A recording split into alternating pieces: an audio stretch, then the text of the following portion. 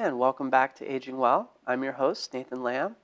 Today our topic is our adult family care program at Somerville Cambridge Elder Services. With me today is Jeannie Leiden. Good to see you. Great to have you in the studio. Thank you. So we're going to talk a little bit about National Caregiver Month in this segment. National Caregiver Month is in November. The theme for this year is Take Care to Give Care.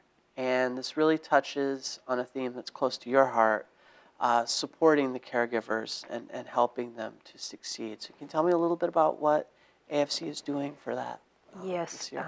Well, we try to validate what our caregivers do any chance we can because it's a 24/7, around-the-clock job. And sometimes you don't always get a lot of, thank you so much for what you do. So we really try to validate what they do on a regular basis. But we also, our agency is so great, Somerville Cambridge Elder Services, that we take a portion of what we make from this program and we give it back into the program. So it's very important that we do things for our caregivers, and especially on, November when it's National Caregiver Month. Last year, we had first aid kits made up for all our families, and now when a new client comes onto our program, they start them out with a first aid kit. So it's a win-win. We need this to be in compliance with Mass Health, but it was a great thing. Our caregivers loved it. This year, we are giving tote bags with AFC, and we're going to have a lot of different things in the tote bags. 10 of the best ways to deal with caregiver stress. Some fun tips. We're going to have some fun stress balls. Some educational resources where there are support groups and different things like that. So we're going to go out with our tote bags for each one of them. And we also, in this program, we're required to do clinical teaching and training throughout the year. So we pretty much every month go out and we have an agenda or a training topic, and we try to stick to it, but sometimes you may go out to the home and the caregiver just might be having a stressful day, or the participant, and you may switch gears to just provide emotional support. We do a lot of that. So our caregivers really, when we gave them the first aid kits last year, and we also sent out a letter just thanking them for all, that they do, and that we really appreciate them, and how much it means to all of us as the AFC team to be part of their lives. Oh, that's really great. Yeah. And you touched on it there, the ongoing. It's nice to have a big recognition once per year, but the ongoing supports, the way that you're able to help combat caregiver stress through both the respite and the training. Can we talk a little bit about the respite? Yes, so what our caregivers can have 2 weeks off in the course of the year to take time off for themselves. We encourage this wholeheartedly. As much as you love somebody, to have a little separation, but you deserve to have a vacation. What we find a lot of times that caregivers tend to not take good enough care of themselves, and really, if you want to be in this for the long haul, you have to. So that's a kind of thing. Really trying to show and teach a caregiver healthy choices, healthy lifestyles, taking that 2 weeks off to go do something, to have that time for yourself. And so they will still get paid their stipend for that period for 2 weeks' time.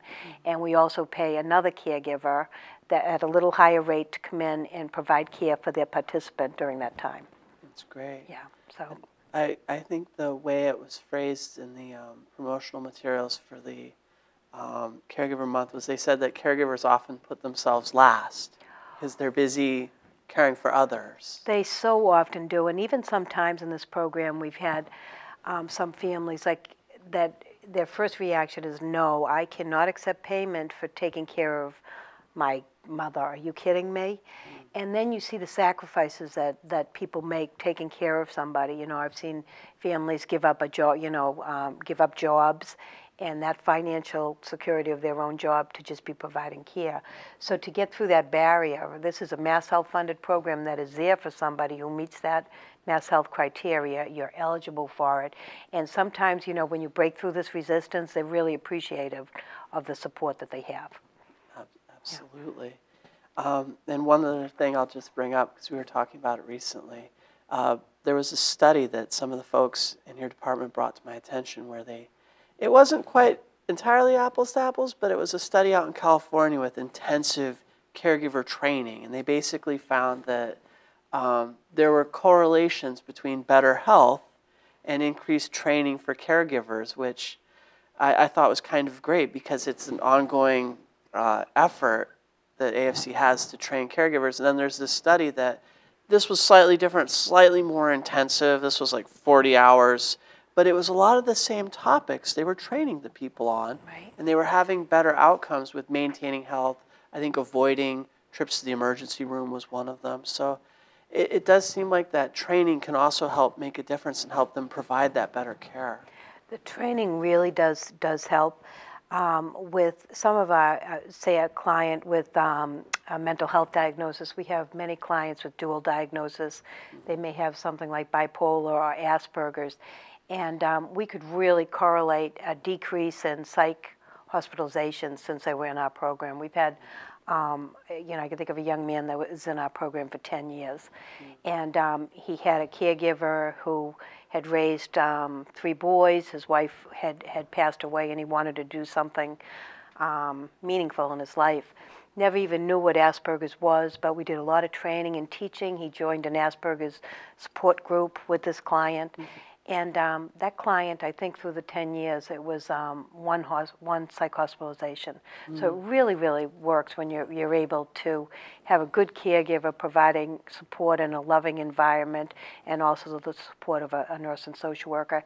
And we've seen fall risks. A lot of times there's a decrease in falls because of being in a structured program where you have oversight. Absolutely. That jogged my memory. I remember in discussing the training, part of it was fairly standardized, and then my understanding was that some of it is a little more tailored to the household's needs, as you were indicating with in that one example that you gave. So it's kind of a mix. It absolutely is. So if someone comes along and they have a new diagnosis, they're diabetic, we're going to have to switch gears. If we were going out with one topic and this is a new diagnosis, we're going to get out there and do a lot of teaching around diabetes, what it is, both for the participant and the caregiver, and oversee that kind of thing. So a lot of teaching, education, and support. Absolutely. All right, well, I guess we'll take a quick break. We'll be back for a third and final segment.